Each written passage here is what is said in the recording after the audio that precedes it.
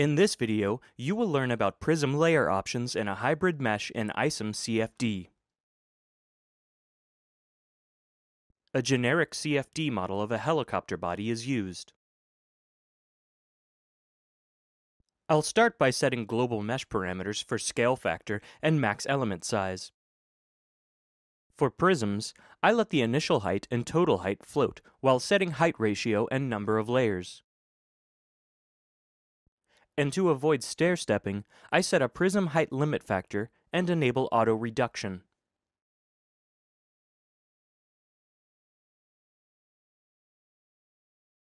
Surface mesh parameters are used to refine the mesh on the helicopter body.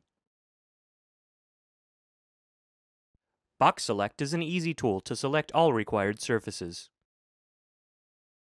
I need significantly smaller triangles on the body. I'll start with a simple tetrahedral mesh. The octree process is relatively quick, it produces a good mesh, and I can use it as a consistent starting mesh to compare options. The mesh is examined visually and statistically to be sure that it meets solver criteria.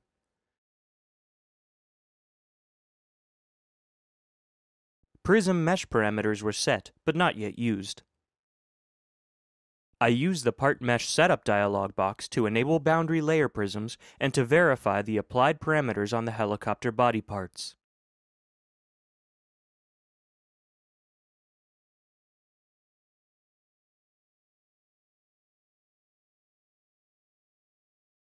Now, when I regenerate the mesh, Create Prism Layers is enabled.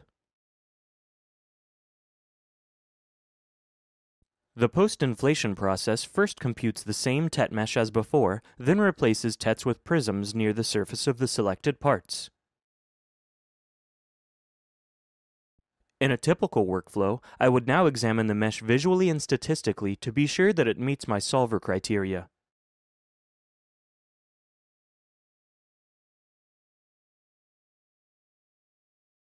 An alternative prism layer option uses the pre-inflation, fluent meshing process. For consistency, I'll regenerate the starting tet mesh. The pre-inflation process creates prisms from the surface triangles, then fills the remaining volume with tetrahedra. Hex core fill is also an option. Visually, the pre-inflation prism process gives smoother layers. The mesh statistics should be checked to be sure the solver criteria are met. If further refinement is needed, I can use the Part Mesh Setup to adjust many meshing parameters on a part-by-part basis. For example, I can set smaller surface mesh size on the leading and trailing surfaces of the helicopter body. I can also adjust the prism height limit factor to allow thicker layers on some parts and thinner on others.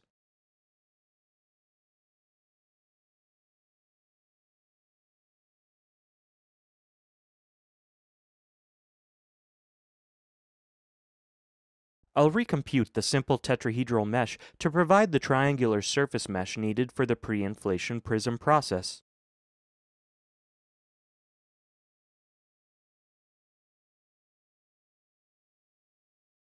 And to verify cell size changes. The hybrid mesh is calculated using the fluent meshing pre-inflation process. For most situations, pre-inflation gives faster results with smoother prism layers. Although it is typically slower, the post-inflation prism option is available for those situations requiring a more robust mesher. For example, if enabled, stair-stepping in thin regions may be reduced. Alternatively, enable curvature proximity refinement along with auto reduction to reduce stair-stepping in thin regions. This concludes the Prism Mesh options and ICEM CFD video.